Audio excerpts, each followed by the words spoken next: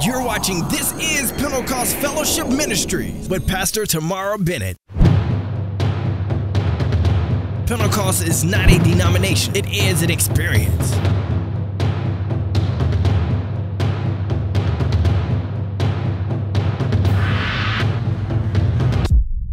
it came to pass after these things that God did tempt Abraham.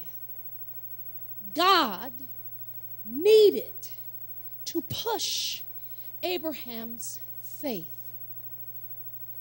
He needed to do that because he was going to make Abraham a great and mighty nation.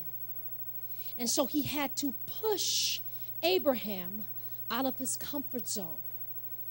Because God is the author and the of our faith, because he knows why he saved you, and because he knows where he's taking you.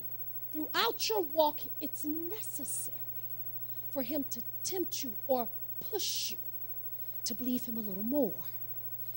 That comes with something that's called an obstacle. So sometimes God have to push you in your faith because of where he's taking you. And because where you are, your faith is too low to accomplish what he needs you to accomplish by faith. Can I work it out? I need to go up here a minute. I need y'all to come up here with me. Can you come up here with me?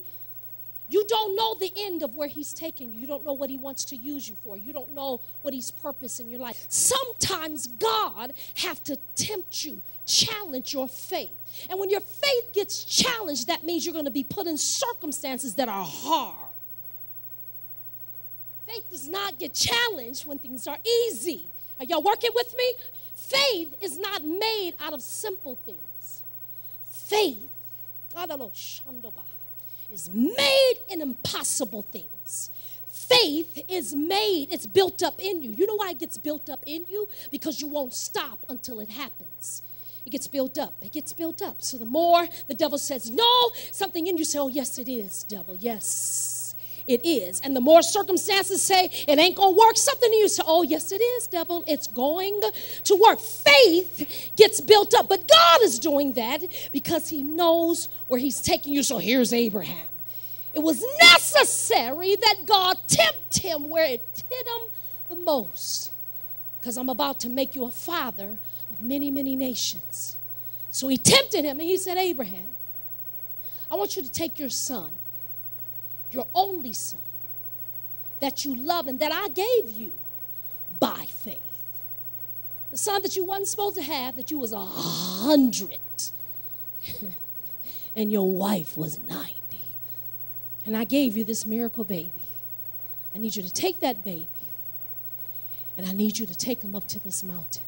10th verse, and Abraham stretched forth his hand, and now he got the knife while his son is laying at the altar. Because God was tempting Abraham. And all Abraham said, one thing, by faith, the Lord going to provide. I don't know when he's going to provide, but right now all I got is you, son. So he got his knife, and he's pulling his knife back.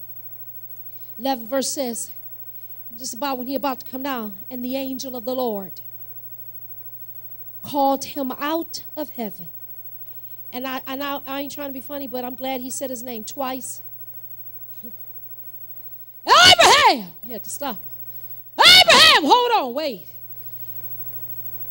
Because Abraham was so determined to obey God all the time, saying, but he gonna provide something else. So he got the knife, and before he could go down, he said, Abraham! He had to call him twice. Don't do it, Abraham. Hold up. So God pushed Abraham's faith and his obedience to say, really, how far will you go for me? Pushed him. But it was necessary. Because Abraham, you're going to stand in the gap for thousands and hundreds of thousands. And it's necessary that you know how I operate.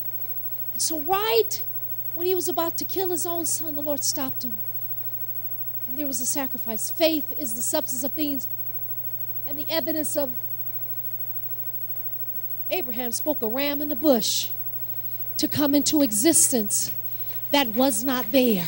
He's given me everything I wanted, everything I've needed. It's more than enough for all of the days that I pleaded. And it's sweeter than I could imagine, greater than I could conceive. By giving him my heart, trusting and believing, he's given me everything I wanted, everything I needed. It's more than enough for all of the days